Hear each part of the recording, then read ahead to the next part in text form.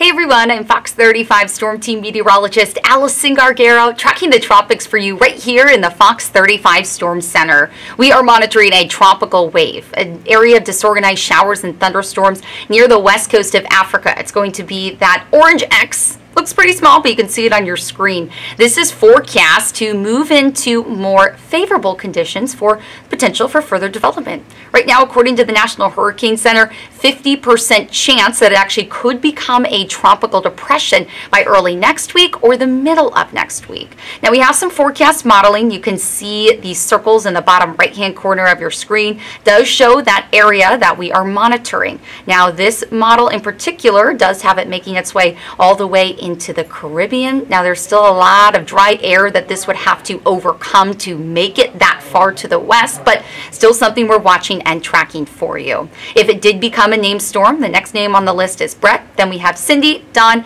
Emily, and Franklin. Remember to depend on the Fox 35 Storm Team as we will continue to bring you updates in the tropics. Have a great rest of your Friday and weekend ahead. I'm Storm Team meteorologist Allison Gargaro.